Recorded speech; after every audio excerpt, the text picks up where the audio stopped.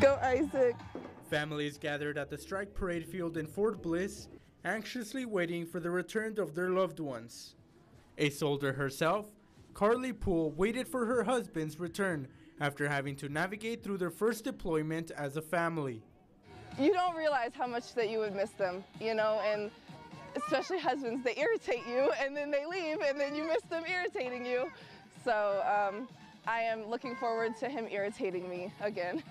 Aaron Chapman, joined by his future in-laws, waiting to see his fiancée, Captain Emily Riley. I'm super excited. We've been on rotating deployments, so it'll be nice. It's been 417 days since we've been stateside together, so I'm super excited.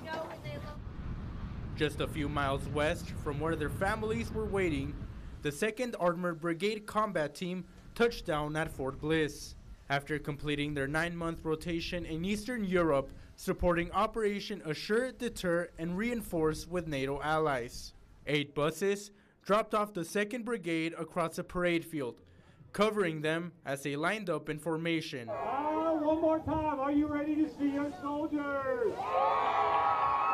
Their families and joining in an excited chant. The buses driving away, and the 2nd Brigade began marching towards the field. Moments later dismissed, and the reunions began.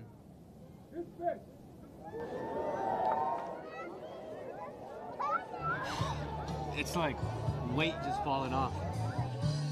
Yeah, it's like is the word like... We reached the mountain. Yeah. Now we're coming down. I don't know if it's the right word, but like euphoric, almost like surreal.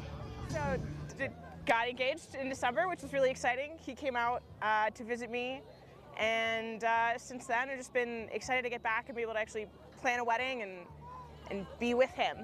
So. Jesus Baltazar, KTSM 9 News.